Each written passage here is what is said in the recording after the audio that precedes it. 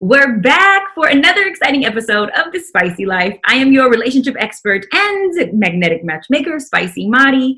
And here on The Spicy Life, we have a special episode for you today. We are going to talk about loving at a higher level of consciousness. And so to join in on the conversation, we have Chloe Ballatore, and she's the founder of Chloe's Consciousness Training, a program in behavioral changes that helps people fall in love and stay in love.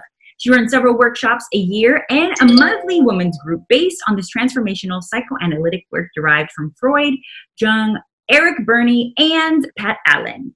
She does private sessions for women, men, and couples, and is the author of the forthcoming book, How to Live. She has been married for 20 years and is a graduate of Princeton University. Rounds of applause. The crowd goes wild. Okay, Chloe, did I mispronounce any of those names? Is it my name's Chloe Ballatore. And it's Eric Berne, and it's Young, Carl Young. Okay, but pretty good. Okay, I was trying here. I was trying. Well, welcome to the Spicy Life Show. Super excited to have you on. I love when I connect with other brilliant minds. And so the way that I usually start off the show is by doing some spice breakers to warm you up. Okay. And get the conversation going. And most people don't know that SPICY stands for self, passion, intimacy, communication, and learning to say yes. And so you're going to start off with our spice breakers answering the first one, self. When did you first fall in love with self? I think it's a daily process. I think it's something that, you have to kind of reinvest in every day, because most of us have been traumatized as children. And so we have to, unconditional, like loving yourself is loving yourself unconditionally. That means you accept yourself. It doesn't mean you think you're perfect or you make no mistakes, but it does mean that if you do make a mistake, you're okay. Right? You don't stop loving yourself. A lot of us were raised with a conditional form of love where if you make a mistake, then love will be taken from you. And so I'm definitely in that category. And so I've definitely had to work at fostering my own self-love and not punishing myself or flagellating myself because I make a mistake or, so yeah, I reinvest in that daily. Give me like a defining moment you were like, ooh, I need more self-love though in this moment. I think when I started working with Dr. Pat, well, when I walked in her door, I was really skeptical because I've had a lot of therapy, been to therapy, and I always felt like it was kind of a circular process and I wasn't really getting anything out of it. So I was really hesitant to go to Dr. Pat, but my neighbor started a women's group and I had seen a huge transformation in her. Mm-hmm. And so I decided that I'd give it a shot. And when I went in and I sat down in what she calls the hot seat, which is like when you work with her in front of the group, she nailed me in like 5 minutes. Love it. She saw me. And the feeling of being seen like that, really enabled me to connect to my own authenticity. And it was scary, but at the same time, it's like once you find that, you never want to let it go. Right. I completely understand that. There was that moment like 5 minutes in where I was like, holy shit, I'm going to have to listen to what this woman has to say because she sees me. Beautiful. And that kind of started me on this journey, really. I love that. Okay, you're going to have to now tell us about passion. When did you discover your life's passion? Was it at that moment that you were like, this is for me, I need to now teach people? When did you discover that this was? No. I think as a really young child, I have always had like a really passion-driven life. And it wasn't maybe as specific as it is now. But when I was young, I was an abused child. And I didn't fully grasp the situation I was in, but I knew it was a bad situation. And I felt really strongly, like, in those moments, I can remember thinking, I have got to get out in the world and say my message because this stuff is not okay. Like, people can't talk to people like this. We can't be treating each other like this. And so from a really young age, I've had this like purpose-driven life where I wasn't exactly sure. There was a time where I thought I might be a lawyer. And I mentioned earlier, I'm also a writer. When I found this work, I saw I had really good opportunity to help people. And I was also really good at it. I picked up on it really fast. And then there was a moment where Dr. Pat told me, you are the best person to carry on this work. So it didn't surprise me, but it did. I was flattered by it, and I did take it seriously. So the torch was handed to you. Yeah. And she's like 86 now. So if people like me don't do this work could be lost. And I definitely don't want that to happen. Yeah. Oh my gosh, that's beautiful. Okay, now you're going to get a little close and personal with us. The I is for intimacy and spicy. So you have to tell us, what is your physical turn on? What gets your juices flowing? I think kindness, really. Kindness with strength is so compelling. When you see a man who's, masculine, is controlling, has a strong point of view, but that is also able to bring that compassion and kindness to it. Yeah. Like isn't a dick, but is like using all that in service of like a higher purpose. It's so compelling to me. And intelligence too. That combination really gets me going. Like if someone can teach me something, I'm like, yes, bring it. I mean, chemistry can be kind of unexplained, but yeah, I think that it's all about energy, really. No, for sure. I've been attracted to men who were gorgeous, like we all have. And I'm attracted to men who, like, I've had my friends be like, gross, And even my husband, I think he's gorgeous, but, some of my friends think, wow, he's really hot. Some of my friends are like, Right. But all that matters is what you think, right? Mm-hmm. Exactly. And the energy in his personality, his character, makes him 20 times more sexier to you. Yeah. And as people grow and change, like we've been together 20 years, so we've gone through a few changes, and transformations together. And he's just gotten more and more sexy to me. He's a very sexy guy. I think just intrinsically people are like, okay, he's a sexy guy. I'm excited to hear the transformations you guys went together. You have to tell me now, C for communication. Now, what's the best compliment you've ever received? Well, I think the best compliments are specific ones. My husband, when we first met, we worked together. So we decided like we would show up early at work to talk about our relationship, or like it wasn't a relationship yet, but like what was So I got up early. It was like 6 a.m. And I remember I told him a whole bunch of things of like what I liked about him. And, like I was telling him how I kind of liked his, like, he has this kind of like Humphrey Bogart, like strong but compassionate thing going. And, I probably talked for like 10, 15 minutes. And he was like, I like the way your lip curves up on one side. Ooh. And it was so specific.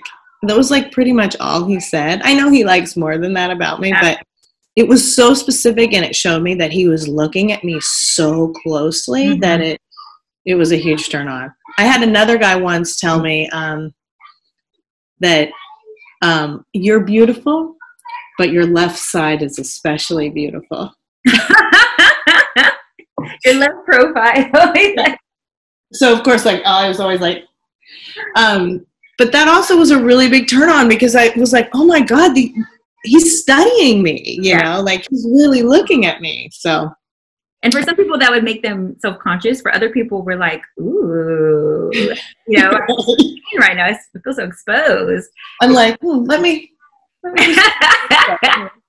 You start walking up to him like from the side. Like, no, let me sit there. Okay, now you have to give us yes. And yes is saying yes to the universe, yes to the world. Tell us a time when you conquered a fear. When I confronted a fear? You conquered the fear. You confronted the fear. Yes. Oh, I mean, so many times. I think when you're raised in a household with a lot of trauma, one of the byproducts is fear. And when you suffer from childhood PTSD, you have fear about things that are really disproportionate and out of context.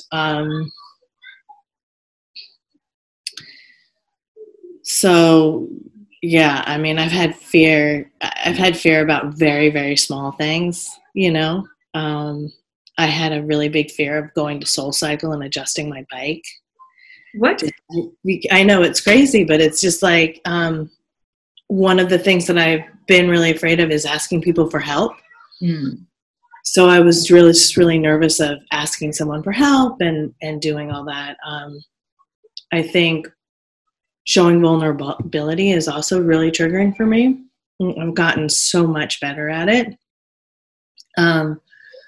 But it's kind of in those small moments that I really notice it. I've had really big fears, of course, too. Like, I once performed stand-up comedy, and that was incredibly. Oh, I love that.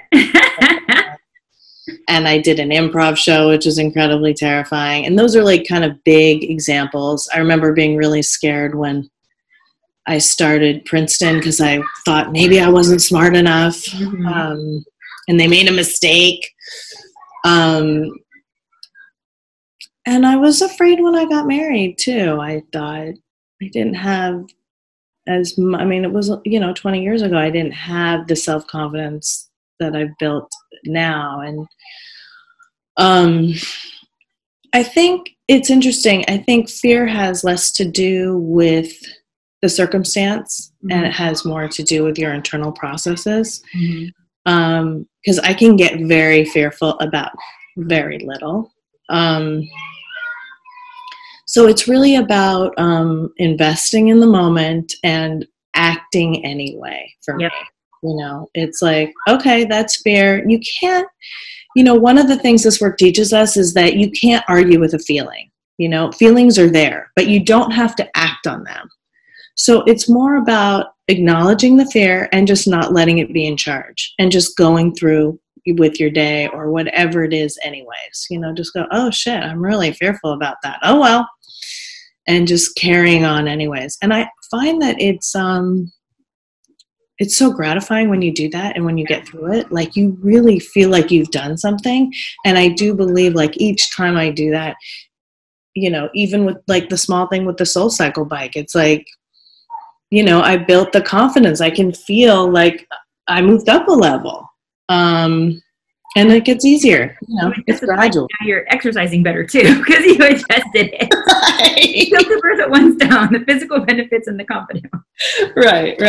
But for those who are struggling with, because you touched on acknowledging that you are experiencing fear in that moment, some people experience the fear and it's debilitating, right? They are stuck. They can't just acknowledge it and act anyways. What advice of encouragement do you have in those moments where you do feel frozen and you're struggling with the fight or flight concept?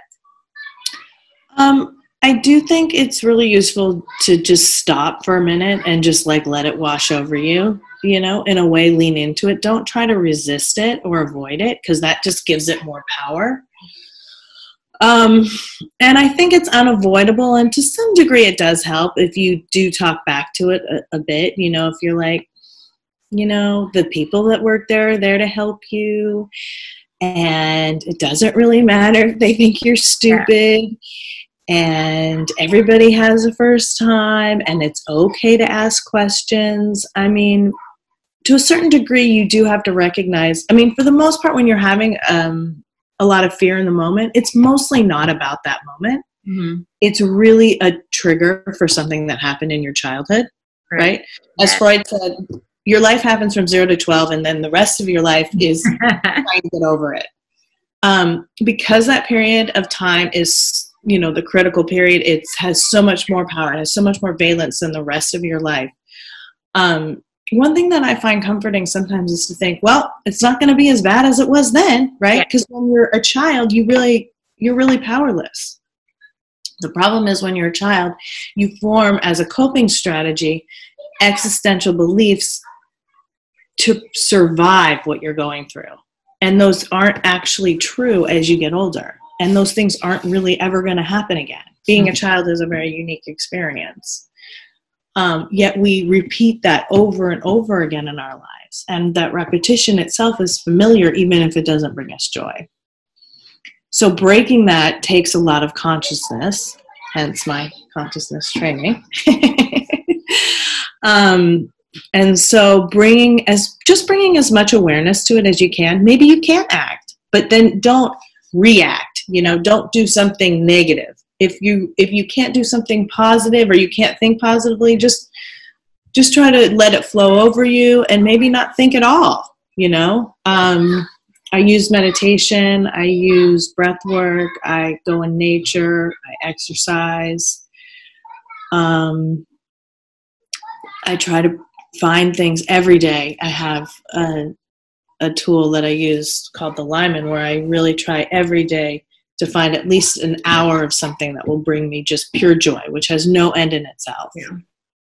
One thing that comes up, and I want to ask you directly about that, because you're giving some great advice right now. These are some nuggets, some gems, some spicy tips that you're actually giving on conquering fear.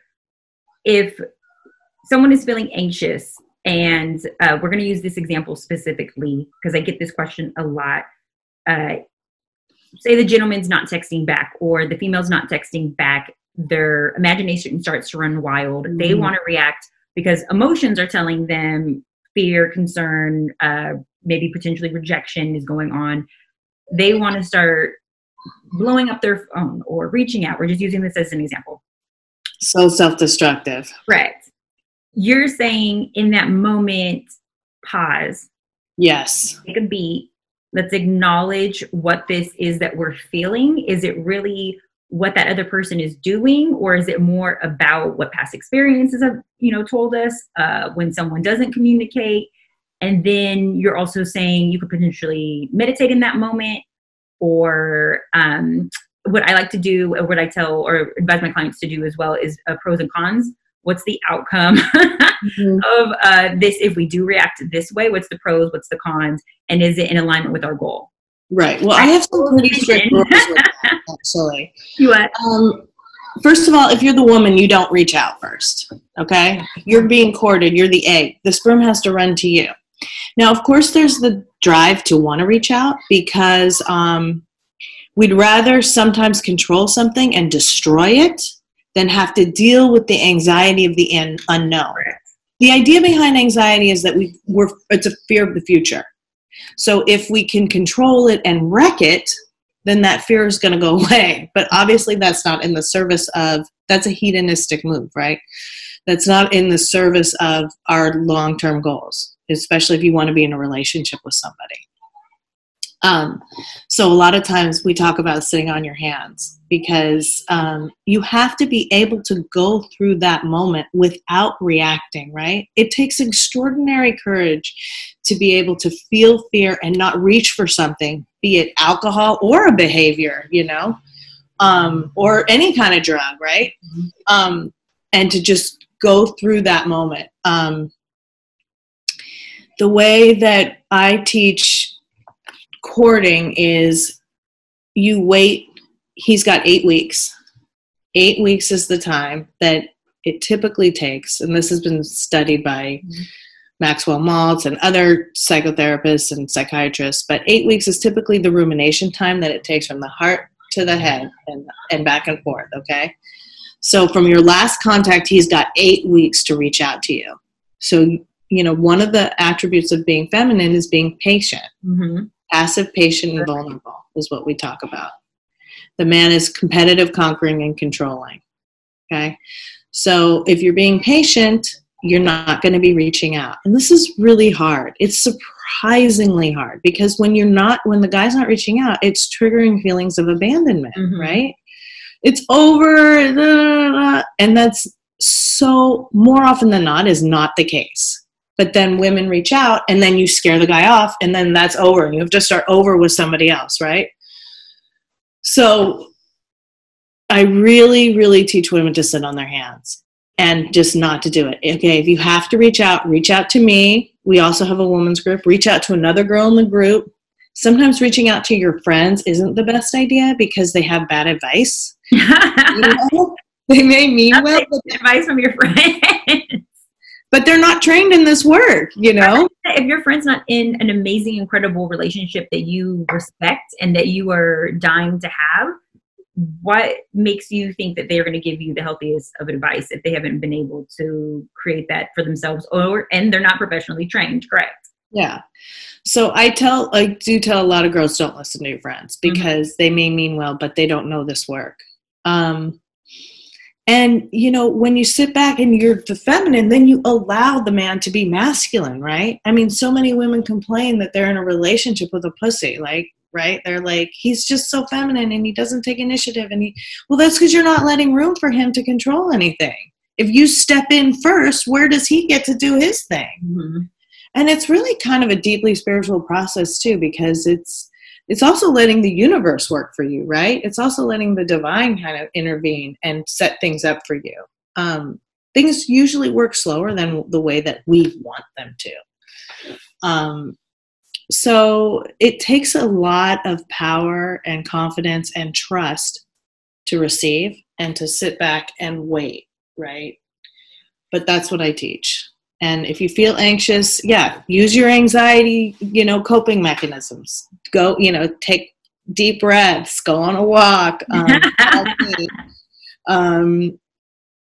the things that make you feel good, but don't reach out to him and wreck it. Then you're going to be starting back at zero, I think people don't understand why the reaching out part is going to wreck it. So in that moment, and this is, like I told you, something that comes up all the time, there's a lack of communication. They've established a relationship. Maybe they're even sleeping together. He has stopped communicating. You're saying still do not reach out. Wait for him. Well, okay. First of all, I don't think I teach no intercourse until you do have a commitment. Thank you. Yeah. And by intercourse, I'm including blowjobs, okay? Including orally, anally, or vaginally, until you guys have negotiated the relationship. I have no problem with casual sex, but know what you're getting into. You're going to be bonded to this guy for up to 2 years, and you don't even know if he's good for you, okay? And I tell men the same thing. Don't play with women. Don't lead them on. Don't make them think that there's a possible of a relationship when you know it's only going to be for one night. So first of all, don't have intercourse until you've negotiated the relationship. When he wants in, that's the time you have leverage to negotiate, right? I'm agreeing. Now, if he's courting you and you're dating and you haven't had intercourse, or you have, either way, yes, it feels bad when he doesn't reach out. Of course, I completely understand that. That feeling's not going to be solved by you reaching out. Because even if you reach out, he still hasn't reached out, right? And then you're setting up a dynamic where you're the instigator and you're acting like the sperm. You're acting like the man. If you want to be feminine in your relationship, you have to be patient.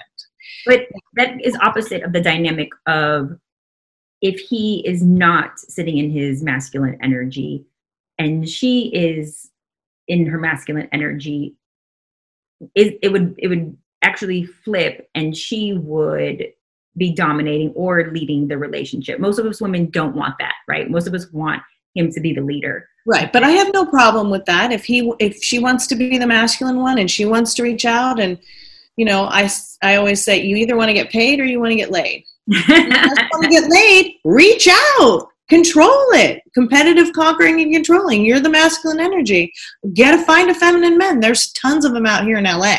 Tons. But I hate the connotation that if we say feminine men, that they automatically assume that he is not manly or that he is not masculine. Can you break down masculine energy and feminine energy in the way that we're using it right now, as opposed to saying, we automatically assume if we say that he has more of a feminine energy, that he's a girly girl, because feminine and the word masculine have these, two different connotations with them.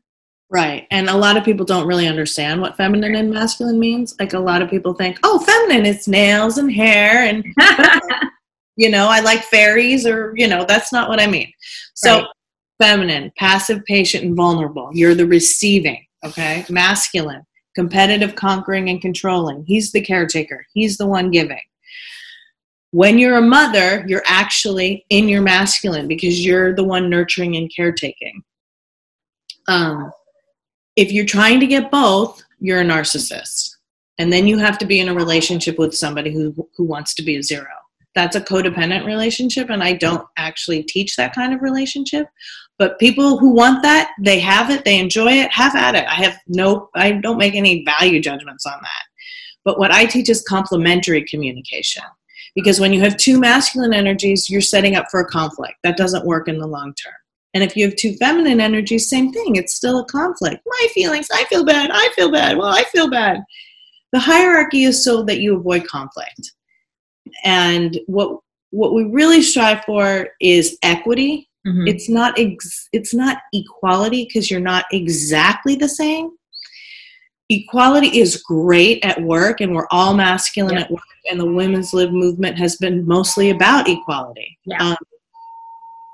However, that's an economic movement. It's not a psychological movement. And unfortunately, it's been kind of taken into the psychological arena. What we want in our relationships really is to leave our balls at the door. Yep. And to be feminine. And in order to do that, we have to give up control, right? It's okay to let a man have control if he cherishes your feelings, right? If he's not cherishing of your feelings, then it's really easy. That's why I love this protocol. It's so easy to see it. He's out. He's gone. If he's trying to get you to cherish and respect him at the same time, and you don't want to be a zero, he's gone. And so I love these tools, because there's no well, maybe he'll change. Well, things are better now. Well, they were bad then. Well, maybe they'll get better. It takes out a lot of that ambiguity, because ultimately you only know how much you love yourself or anyone else by the commitments you're willing to make and keep. And if you run all your relationships through that, it takes a lot of the guesswork out. Yeah. Absolutely. And so when it comes to the male and female energy, you teach equality and the balance, right? And I think that is extremely, extremely important. Earlier, we had mentioned being conscious. Please clarify what consciousness is. I talk about this a lot on the show. I'd love to hear everybody's input on this. Okay. Please give me your interpretation of consciousness, and how important is it when it comes to a relationship? Okay, so we're all feminine and masculine. Carl Jung defined consciousness as the balance of feminine and masculine. And I agree with that. That's what I believe. It's not even what I believe. I mean, there's science to back this up, right? Yeah. There's scientists who have experimented on newts and the brain, and so there's a right lobe of the brain and a left lobe of the brain. So we know that everybody has these two parts in them. They're just at a different balance in everybody, and they're at a different balance in every relationship. So consciousness is having that balance that's right for you inside yourself, in all of your relationships, and in each of your communications. That's what I see as consciousness. Bringing that awareness to what Eric Berne calls transaction, which is basically any communication between two people. And there's several levels of awareness, several levels of consciousness. I am under the belief that you love at your level of consciousness. So if you can elevate it, you can also elevate what you attract, elevate the type of partner that you end up with, and even elevate conflict resolution, because now you are operating from a heightened place of awareness. Mm-hmm. What are some things that you recommend that someone can do if they're attracting a certain type, or they are not understanding, why they keep getting, the person who keeps abandoning them or leaving them? They're not aware of some of the patterns that they're creating. Right. So this goes back to a topic called scripting, which is, I believe, a term that's coined by Eric Berne and Claude Steiner. And we're all scripted from our childhoods. I touched on this a little bit earlier. Mm-hmm. based on the trauma that we went through and the existential conclusions that we made from that trauma. Now, the repetition compulsion is the strongest impulse in everyone, okay? It's stronger than love. So we are absolutely doomed to repeat our childhood history unless we bring awareness or consciousness to it. You know, you can attract all kinds of people, but the people you choose are typically, if you don't have awareness, are going to typically be people who fulfill the roles of your childhood scripting. So if your father abandoned you, you're going to look for a man who was like your father and try to get him not to abandon you, which right. You and I talking can see that's a losing proposition, right? Like, you need to pick someone else. But without awareness around it, and you have to, like you said, you have to have pretty deep awareness around it because the repetition compulsion is so strong. So the tools that we use, and that's again why I love these tools, and they're so simple yet they're so profound. But when you have a conflict come up with your partner, let's say, you know, I'm the woman, you make I statements and you lead with your feelings. Mm-hmm. So you say, you make an appointment with a man. You never go into a man like, without making an appointment. Okay? Oh my gosh. No, you are dropping gems right now. You guys better be listening to this. She is giving you some spice tips right here because we will jump right in and tell you what we're upset about or what's going on, not taking into consideration that he's going to pull back and whoa. There's men aren't ready for that, you know, and women get such a bad rap for being nags and complainers. It's like you have to make an appointment if you want to preach, teach, criticize, complain, or question. Okay? So, and the great thing about making appointments is a lot of times you realize it wasn't worth making an appointment, was it? So you didn't actually say it. You know, most of the time we can make our guy right? If it's not a matter of calling a doctor, a lawyer, a policeman, make him right. But if you are upset and you do want to make an appointment, do so. By make him right, you mean make him actually like physically right or make him right in the situation? Right in the situation. Like, for example. R-I-G-H-T or W-R-I-T-E? R-I-G-H-T. So he allow him to have his thing, okay? Okay. He farted at the table, you didn't like it, your mom was there, whatever. You are not going to say shit about that in the moment, okay? Mm-hmm. First of all, that's like a human thing, and you're going to shame your guy over that. You're going to put your relationship at risk over that. You have to really think about whether or not you want to make an appointment. If he does something that is non-cherishing, okay, if he hurts your feelings, if he, makes you feel bad, if he shames you, something like that, you make an appointment. So you would say, honey, there's something I want to talk to you about. It's kind of a touchy subject. It's about what happened in the car last night or whatever. You have to give him like a general idea. Is now a convenient time, or if not now, when? Hopefully today, because you don't want to have to sleep on it, right? If he cares about you, he's going to allow you to bring that up. If he's like, I don't fucking care what you have to say, well, you're not in a situation with somebody, you're with a narcissist, basically. But ideally, he's like, okay, tell me about now, or, I'm working now. Can you tell me when I come home tonight or whatever? Okay, so then you have him when he comes home, whatever, you have the appointment. So you say, honey, I want to tell you, you had every right to not want to whatever he was doing, but it made me feel bad. That's mm-hmm. also what I mean by making him right. But it made me feel bad. And then you see what he has. What do you think about doing it differently? So you appeal to his thoughts. You start with your feelings and you appeal to his thoughts. Okay? So he may say, I don't know, or I think I can do that. Yeah. Or how about I do it this way? If he doesn't have any ideas, then you can suggest, okay, well, what do you think about doing it this way? Whatever it is. It sounds very much like the yes and approach, where you're giving him the affirmation, making him feel acknowledged and respected, and then going into what your take is on it, or what your impression or interpretation, how you felt. And I think that people get caught up at that part when it comes to, now I have to share how I felt about it, because I don't want to be judged, or I'm afraid to be vulnerable, or I'm afraid to express how I felt, because parents didn't teach me how to express my emotions, and I haven't been practicing them in my previous relationship. So now I'm in this relationship and I want to get my point across, but I don't know how. So I love that you're giving great communication tips right now when speaking to your partner, because communication is usually the number one breakdown.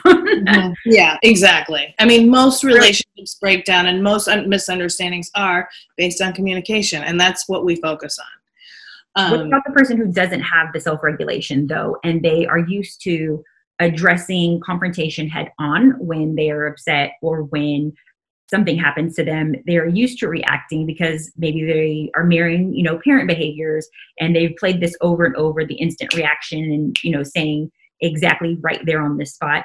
How do you comfort them to not feel passive in that moment, and to actually feel empowered by waiting? Well, I mean, like I said, waiting really does take a lot of confidence, and it is a very powerful position because you have that confidence to wait and see what will happen. You can react all you want, but there's a price tag for that. Yeah. If you're going to react, then he's going to react, then you're going to have a fight. Okay. Yeah. So is that what you want long-term? What I try to teach is the long-term goals, not the short-term goals, right? It's stoicism, not hedonism. Mm-hmm. So you can react any way you want, but for every behavior that you take, there's either a prize or a price tag. Yeah. There's a prize if you're going to wait. There's a prize if you're going to use this conscious communication and show respect to your man. I mean, so much violence towards women is the result of a man feeling disrespected. I mean, we worry about men killing us. They worry about us laughing at them. I know. That is no joke. That is like an equal statement there. Different extremes. I was having this conversation about it the other day, like the fact that they are afraid of us laughing at them, and we're afraid of them killing us. But it shows up too when it comes to the dating apps right now. Our biggest, their biggest fear is that we are not going to look like our pictures when it comes to dating online. Ours is that he's going to be a serial killer. That's an extreme and drastic difference in our dating approach, right? And just the energy that we're bringing. We're starting off it with fear. They're starting it off with, a superficial element. But that's crazy how we're on two different ends of the spectrum in our views. But that's how men feel when they're disrespected. That's what that provokes. When you disrespect a man, you provoke violence. Mm-hmm. So you do that at your own risk, really. I mean, interesting. So many people would argue with you on that, saying, a man doesn't have a right to, clap back, or to express anger back, or to lash out, or even, put their hands on you. I agree. They don't have a right, but those things happen. And they do. And you have to take accountability for your behavior and that reaction. And I know this is a controversial topic. I come from a background where, a family where my mother was abused. I've experienced, crazy relationships. And to think that we had any role to play in someone lashing out is seen sometimes as criminal, right? Mm-hmm. Because we are always supposed to be in this place of men cannot touch women. But I also come from a place, and this is my belief, that women should also not be putting their hands on men. We should also be very careful in how we treat one another. And if you treat kindness with kindness, to receive kindness, versus the lashing out part. Yeah, and when you undermine someone and you disrespect them, that is a form of violence. Violence isn't only physical. Right. And those of us who've suffered emotional and physical abuse will tell you that, often the physical abuse is a lot easier to take than the emotional. Oh my gosh. Yes, you're hitting on some sore spots. I come from an abusive family, and I too would ask, can you just hit me instead of yelling at me? Like, right. Asking for my punishment to be delivered physically versus verbally, because the verbally was so hurtful.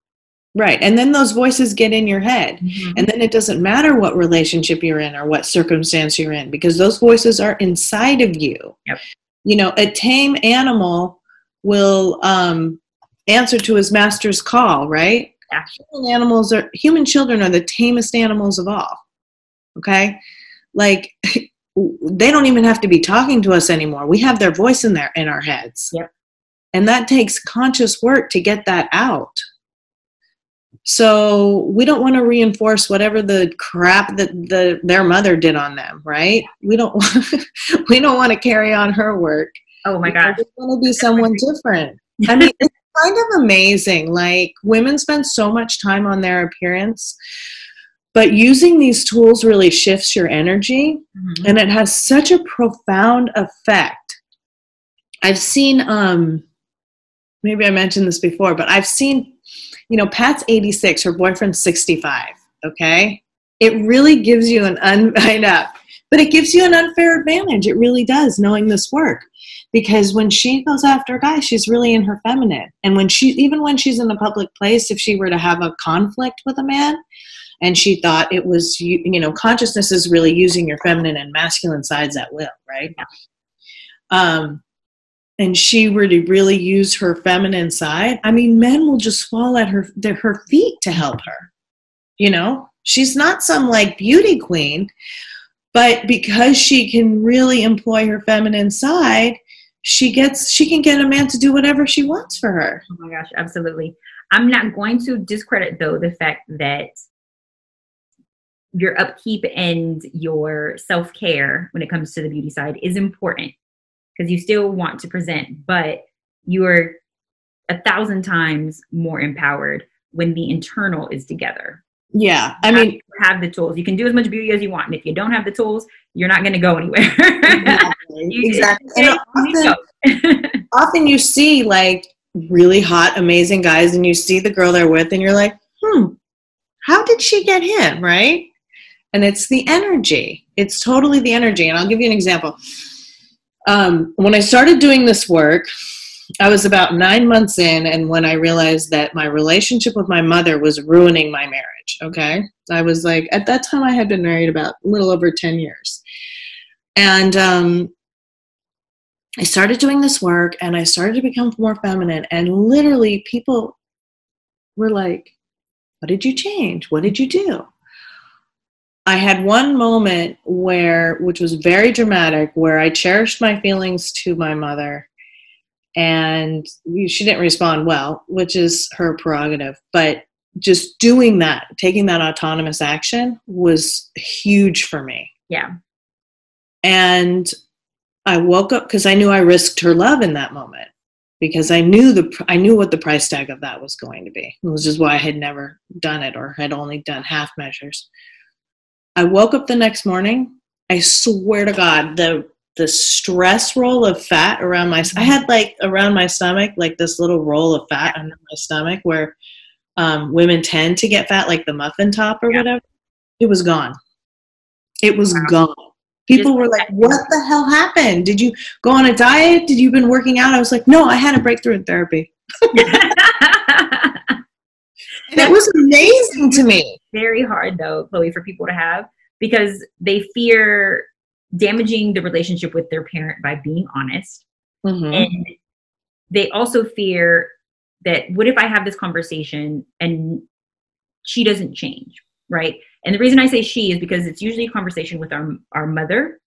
What I thought that I would be getting all these women, you know, coming into the spicy life that were struggling with daddy issues.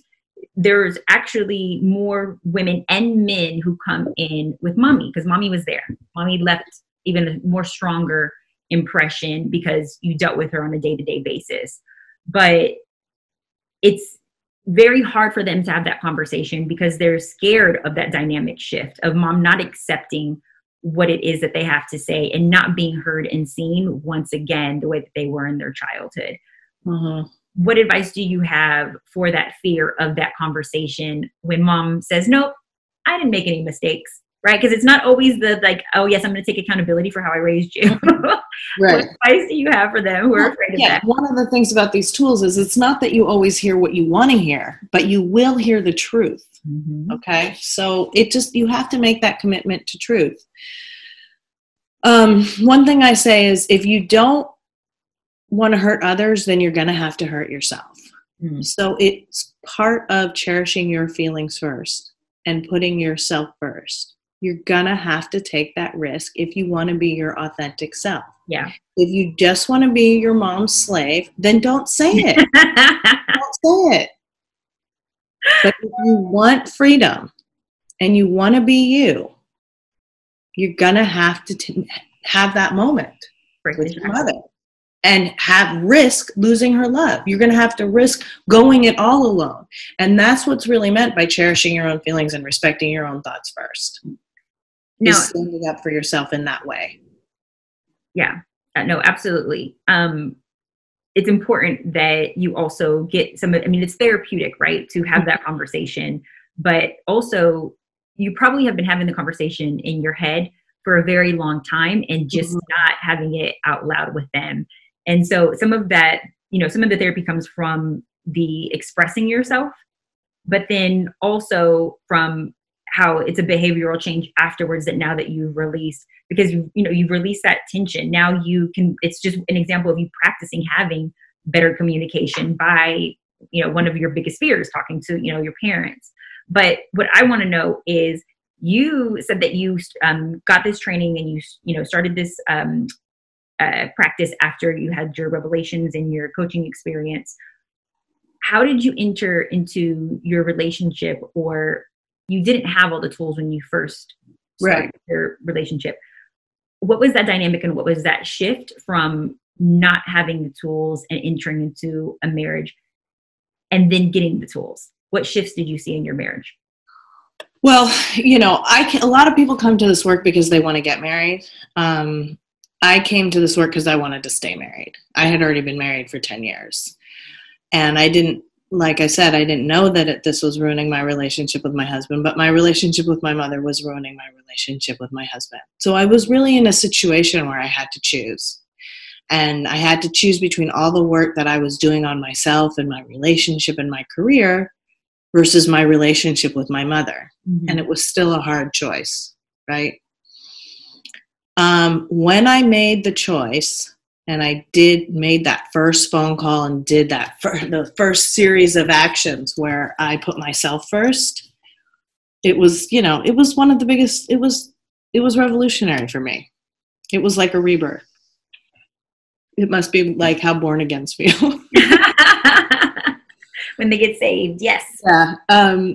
It was like my birth night. Okay, it wasn't my birthday, but it was my birth night, let's say. And everything shifted. Everything changed. Not just my relationship with my husband, but all my relationships, my friendships, my relationship to my work itself. I was in a situation at that time where someone was suing me for plagiarism, and it was totally false, but they had a lot more resources than I did. And I was able to flip that with this work and with these tools, and by flipping my energy.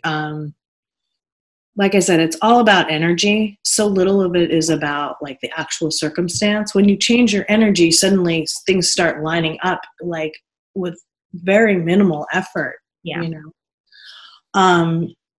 So yeah, it was life-changing. It was absolutely life-changing. And what was your husband's response to it? Because sometimes we don't even work on self because we don't want to elevate and potentially lose our partner behind. Right. And there was a moment where I thought that might happen, but I still had to put myself first. Like I said, I didn't want to lose him, but I went through losing a lot of relationships at that time.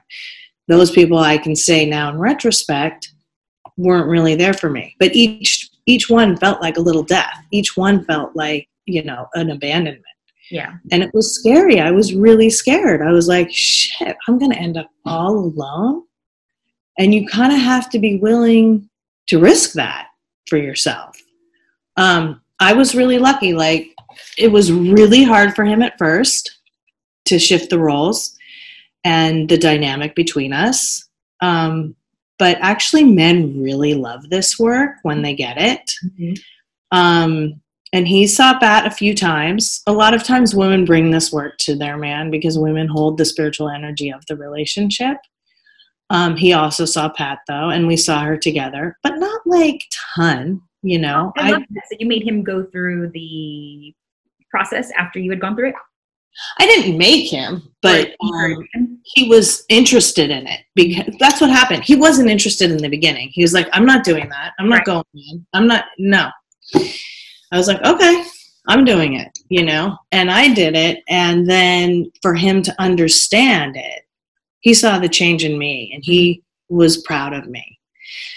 Now, then we had to iron out certain dynamics in our relationship. So then he had to get his own work done, right? He had his own issues. Most people do. We're all fixers out here. Yeah, but we're also coming into the relationship coming in with our own experiences, our own learning, our own life. Yeah. And he really said, I mean, he honestly said, he's like, I thought the way it had to work was you had to be my mom. He was like, I thought that's the way relationships worked. I thought you had to be my mom. Was it the dynamic was previously that you were in your masculine energy and you wanted to be in your feminine, and that's why you sought out the work to help your relationship, and then there was a shift? Did he Well, it wasn't that clearly outlined in my mind because I didn't have those tools. Right. What I knew was I was super unhappy about everything.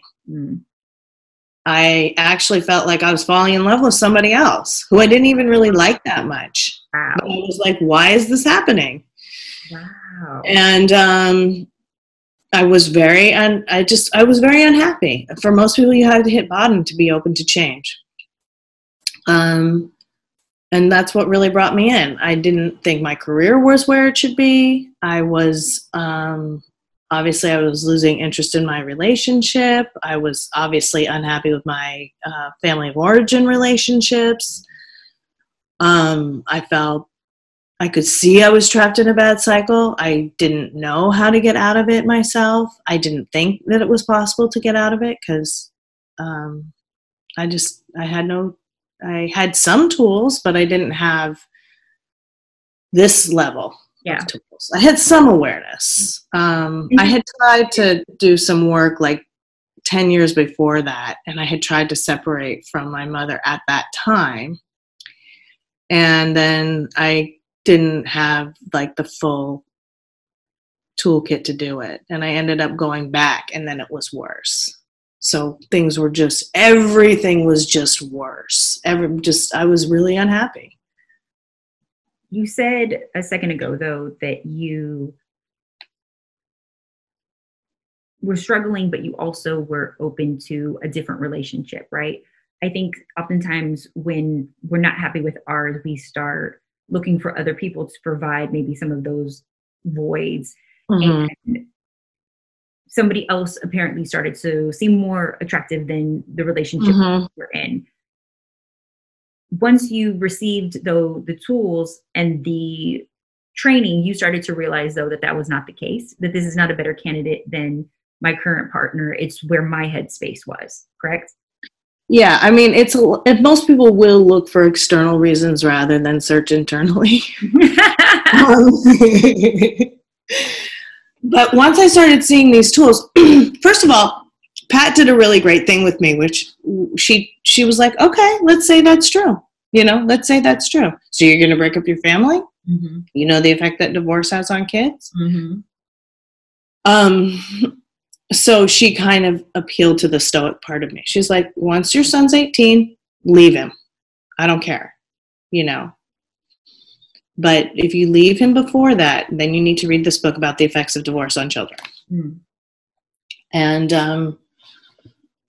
I found through this process that wasn't a price I was willing to pay.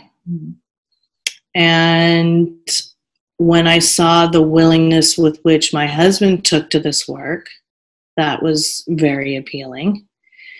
And then on top of that, I was going through changes in myself. So my values were shifting somewhat. And I started to see how the way I was acting out was super masculine, because that's what men do when they have problems, right? They go find another woman. Women usually get fat. And I saw what bullshit it was You know, I really saw it for the bullshit that it was. Mm-hmm. And I started seeing also this other person. I wasn't in contact with him anymore, but I started seeing how he wasn't really any of the things that I wanted in somebody. Yeah. That it was completely, and this is normal. Like for the first 3 years when you are in love, you're falling in love with a projection. You're falling in love with what you think is the missing piece of yourself. And that was exactly, I mean, I could totally see that was exactly what I was doing. And I knew, even in, I think, my darkest moments, I don't think I really wanted to be with this other person, but I didn't have any other way of getting strokes and making myself feel better other than attracting men. That was like just my MO up until that point. I had a bad relationship with my father, and my MO was like, I'm going to just show everybody that men love me and men are attracted to me. And that was my only way to get strokes. And so things kind of reached a head at that point. But even prior to that, I was like a relentless flirt, and I was just always, you know, just trying to get male attention. Even before I was married, I was very into having like more than one guy, and, you know, and I just started to really see that for what it was, that it had nothing to do with the other guy, that it was all about me and my lack of, you know, it was my own lack in myself of being able to cherish my feelings and respect my thoughts and get strokes for who I am, as opposed to just getting superficial strokes. See, everybody needs strokes. That's like a natural human desire. Okay. Most transactions are predicated on your desire for strokes. But when we get strokes that aren't good for us, we can never get enough. Right.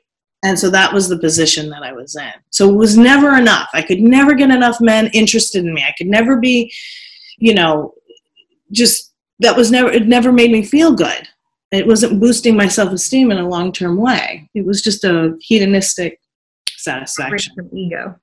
And when I had the satisfaction, like I said, of cherishing my feelings to my mom, even though I was crying and it was triggering and it was very, very difficult. And I had a lot of physical symptoms from it.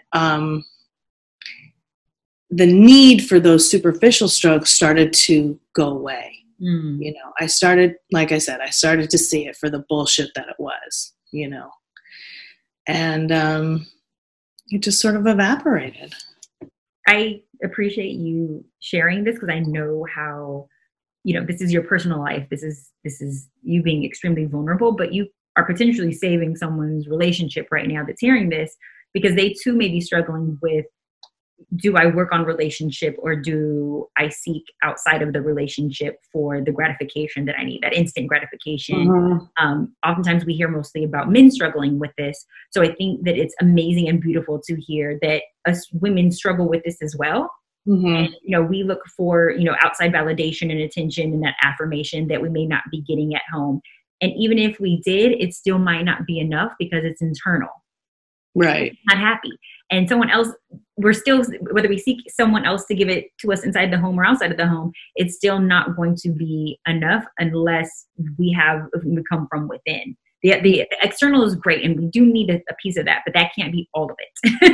Exactly. So I really, really appreciate you sharing this, because most people are afraid to admit this. Yeah. But it sounds like once you did, you were able to do, you know, the work on it. And then I think we forget too that you doing self-reflection, you having your own awareness and heightened level of consciousness, now you're in a position, and now you have the tools to guide your partner to come there as well. Oftentimes we just want to leave the partner, right? You having now these tools can now guide him to the place to where you go, but both are on the same playing field. So you know, where you both have the same tools and are able to communicate more effectively. He has more clarity. I think this is beautiful. This is a love story. And this, please tell me this is in your book. Speaking of book. Yeah, it's touched on, maybe not to this degree of detail. But yeah, I mean, you know, basically, look, we're all fallible human beings, right? What you commit to is not the person. You commit to the relationship. You commit to the institution of marriage. Because we all can be shit. And that's in your relationship and the other people out here. It's like, one thing that I say a lot, there's no one out here. There's no one out like, you know, we're all shit. It really comes down to whether or not someone's teachable or not. Mm-hmm. Okay. If they're teachable, then you got to stick with it. If they're not, then you can move on. My husband was teachable. I was like, oh shit. I'm joking. And they're willing. If the person may be wanting, but are they willing to do the work on the relationship? Are they willing to allow you to guide them to gain the tools? So you lucked up because yes, he was teachable. Yeah. And, you know, I mean, now we're at a place where I could not have ever imagined. You know, a lot of our concepts of romantic love is that first rush and that feeling, and that is so wonderful, and that is unheard. Please speak to that. Okay. You know, first of all, I have clients who are only interested in that. And that's fine. They date someone for 3 months and then they break up with them. Okay. You can just keep having that first rush over and over and over and over again. But if you want to have kids and you want to have a family, you know, the truth is that children thrive in a 2-parent family. Yep. I'm not shitting on single moms. I'm not shitting on divorce. Sometimes you have to get a divorce.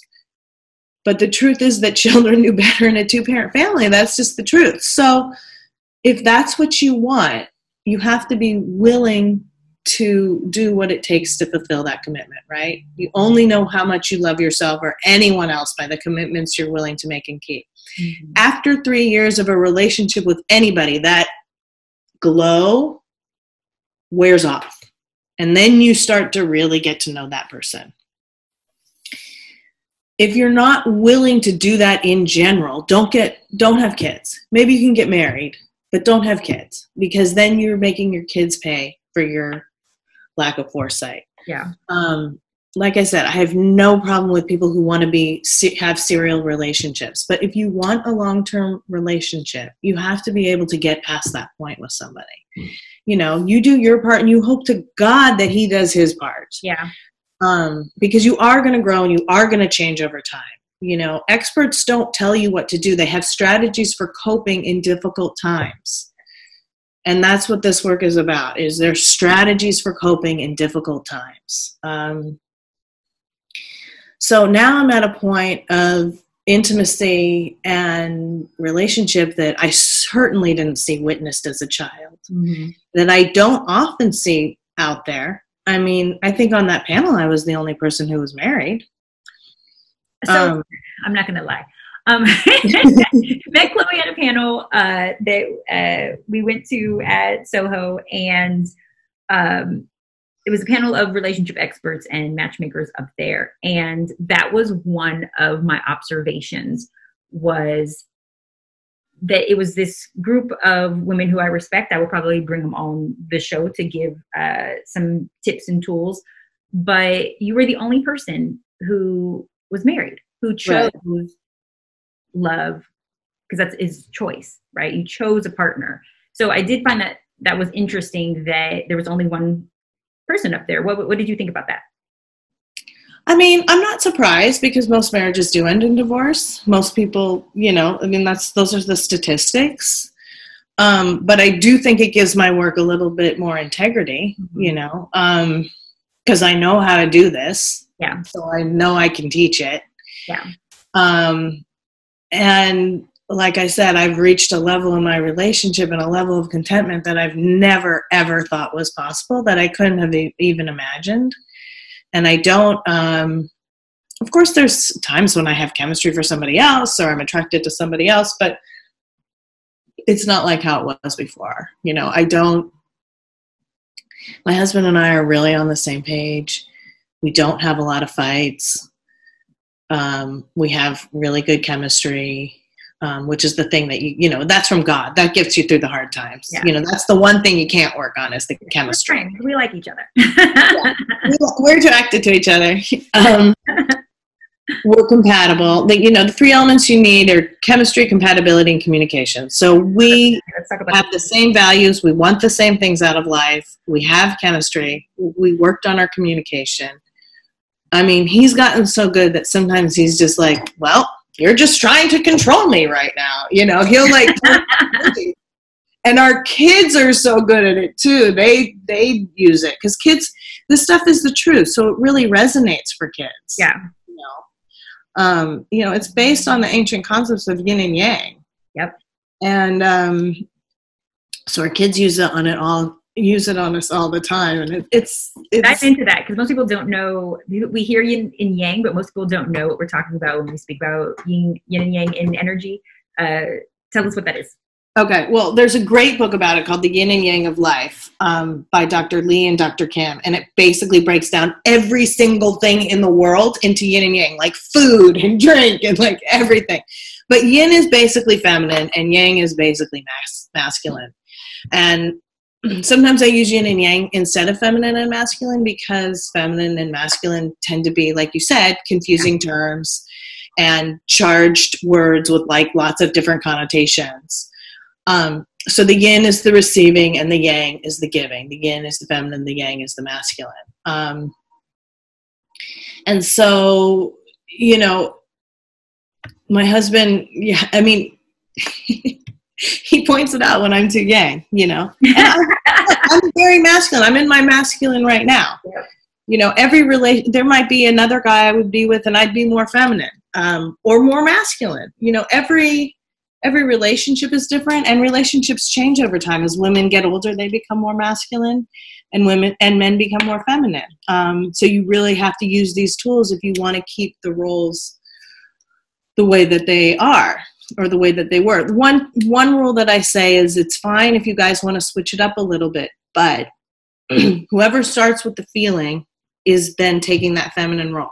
And the other person has to respond with the masculine. Has to respond with the thought, and vice versa. Yeah. So if I start with the thought, then my husband will have to take a feeling. So I really try not to do that. I want my feelings cherished most. Yeah. I can get my thoughts respected at work. Yep. But when I'm home and I'm with my husband, I want my feelings cherished. I don't need him to tell me how smart I am, right? I want him to take care of me. I don't need him to tell me how smart I am. One of my favorite things that you said right now that I always speak on is the importance of us getting these tools, gaining this consciousness, because what the Bible calls as a generational curse is really also a learned behavior that children are going to emulate and mirror from you. So the fact that you guys now have these tools, you're able to give it to them, and they now have a higher and increased chance of having a healthy relationship, versus some of us who, and I'm one of them, I was raised in a single parent home. So because I had seen my mother, go from, marriage to marriage, I didn't have the stability of equally balanced masculine and feminine energy in the household, the yin and yang.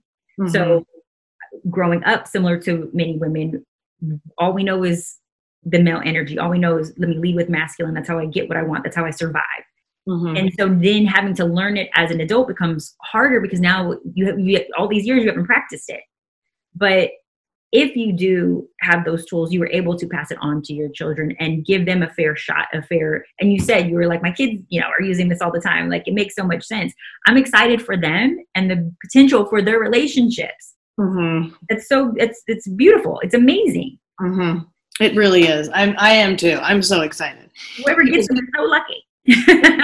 Curse, my parents were divorced, my husband's parents were divorced. Now we've broken the pattern, and a lot of times these patterns, like I said, the repetition compulsion is so strong, so these patterns go for generations and generations. So to have broken that is is really a wonderful thing. I feel so grateful for. And I wish I had these tools in high school. I could have worked the guys so much better.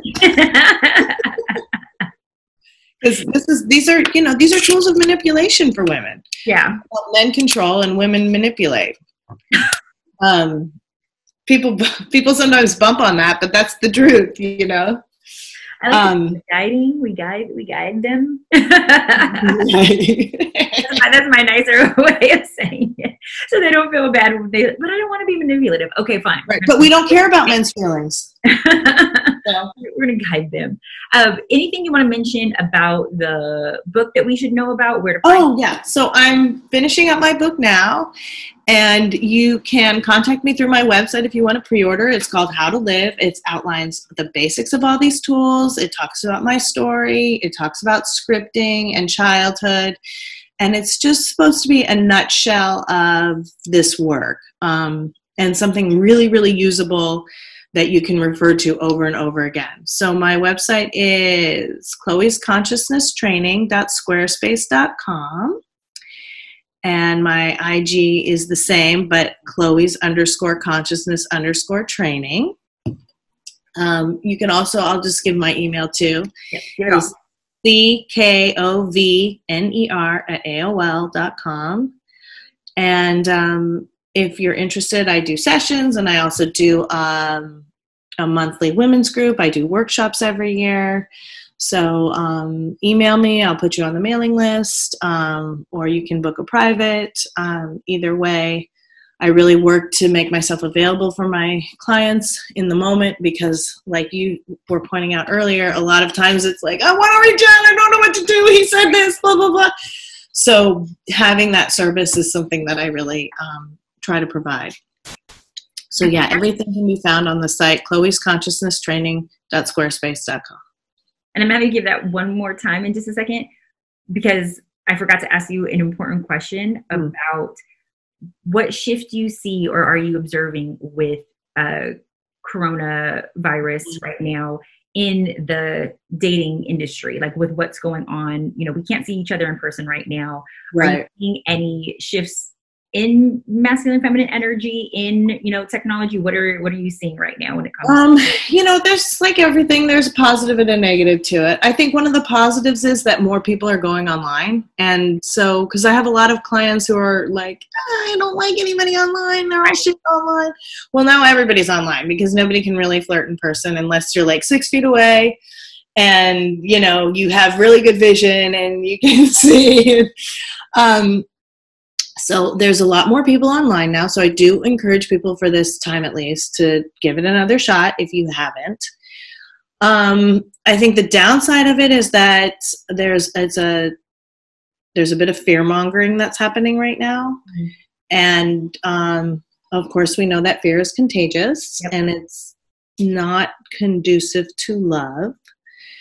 And I'm thinking that when this quarantine is over, we're going to see a negative reaction from that fear, which is going to be like, ooh, people like rushing at each other and doing things that aren't necessarily, that are more hedonistic, you know, that aren't necessarily in their best interest long term, because we've been like in this fearful state. And then people become a little bit more desperate, right? Yeah. And when we're desperate and fearful, we're not acting from our highest self. We're not acting from a place of self-love. So I'm kind of, I'll see if I'm right. That's what I'm seeing. That's kind of what I'm predicting. Okay, so you're giving us this spicy ball prediction, like you have a crystal ball. I love it. I'm actually going to pay attention because it's, you know, something that I'm experiencing a lot too. And as you know, as in this industry, but I am in agreement and wouldn't be shocked or surprised. So I too am telling people, take advantage of this time. Mm-hmm. However, let's choose people not from a place of fear, yeah, but from love. So I mean, mainly I don't want women to go, what women do a lot is they want TLC and then they give into sex that they know that isn't like the right time, yeah, you know, or intercourse specifically. You can have sex, you can fool around, you can do all that stuff, but not intercourse. So that's my main concern of things happening. I think the pro is that you have time to get to know somebody in an online setting. And so, you know, there's not the pressure of the dating where he feels like he has to pay for everything and you feel like you have to put out, like, you know, you can actually get to know somebody. I just want to say that, like, when we are out in the world again, you know, you don't need to ask desperate, you know, let's just like go back to using these tools. Okay, but pop quiz. You guys have been communicating through one of the apps. You guys then go onto telephone or FaceTime. they say they want to meet you in person during this quarantine, do they go yes or no? No, you can't meet during in person right now. I don't think I'm fear mongering, but yeah, I think it's too risky. I mean, unless you're going to have one of those 6 feet apart deals, you know, but they're going to come to each other's houses because you can't go to a restaurant. Right. You're putting yourself in already a compromising situation when you're first just getting to know someone. Right. I mean, I think it's a lot. It's, like I said, I think it's hard to get to know somebody from a 6 feet distance. I have seen people, you know, going on walks or whatever and maintaining that distance. But I think it's just at this point better to wait. Hopefully it's not going to go on. It's not going to go on forever. If you can't guarantee that they are COVID-free and that you're COVID-free if you have been tested, you can't guarantee that you're clear, stay at home and just FaceTime until...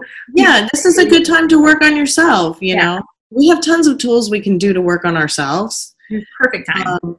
And we can reach out to people. We do have all this technology, you know. There's also writing letters and phone calls too, you know. So with it. Right? Letter. It said you went old school with it, right? Yeah, right. Okay, Chloe, I love all of the information that you have given. Once again, tell everyone where they can find you. Okay, chloesconsciousnesstraining.squarespace.com. That's the best spot. And there's a contact me button right on the site. So get appointments there. They can look for your book. So yeah, I mean, I don't have all the functionality of making appointments there, but I do have my email on there. So just contact me. You can pre-order the book.